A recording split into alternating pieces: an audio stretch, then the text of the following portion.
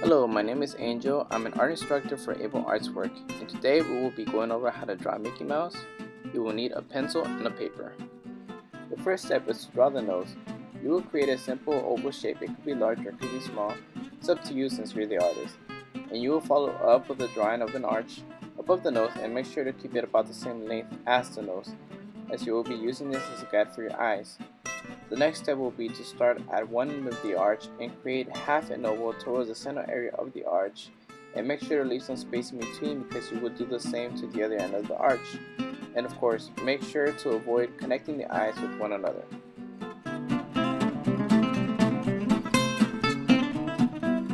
We will now work on the mouth. Start by creating an inverted arch. Place a C on the left end and a backward C at the other end. Next, create a U-shaped form coming down from one end of the mouth to the other. Follow it up by drawing a slanted M inside the U. This will be the tongue. Next, draw another inverted arch under the giant U. This will be the chin. Follow it up by creating side arches beginning above each end of the mouth and connecting it slightly below the end of the chin. Next, you will create the shape of the head beginning at the cheek. Give yourself some distance from the start point and connect each cheek by a large arch. And next, connect each end of the cheek by creating a giant M above the eyes. The last steps are to draw circles around the head to create the ears. And finally, draw half circles within each eye to create the iris.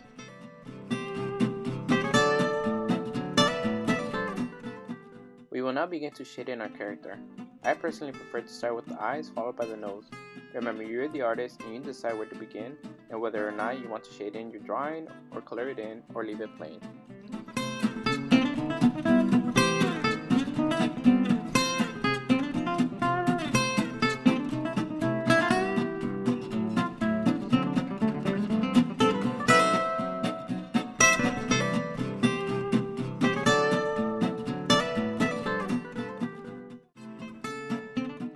I have decided to do a few erase marks in order to create some of the highlights you see in Mickey's nose and eyes.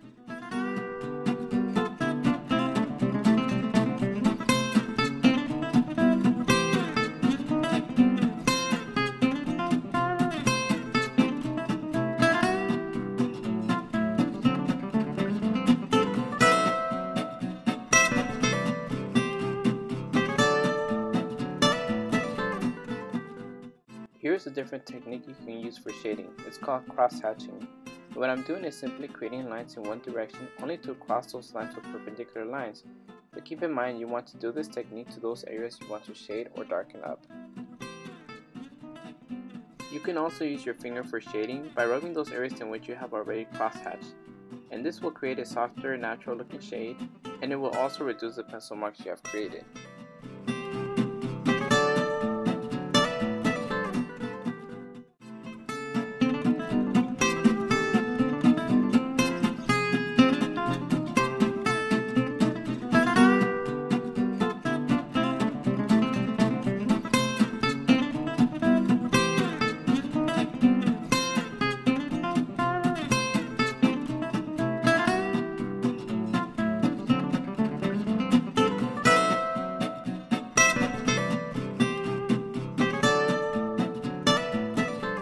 Here are the results of our shading. Remember, you can always go back and darken up those areas that you feel need to be darker.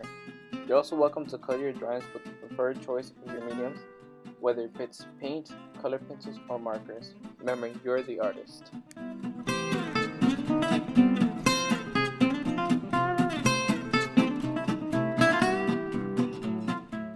I would like to thank you for joining us, and I hope you have enjoyed this tutorial video. Don't forget to subscribe, comment, share, or like, and once again, thank you for watching.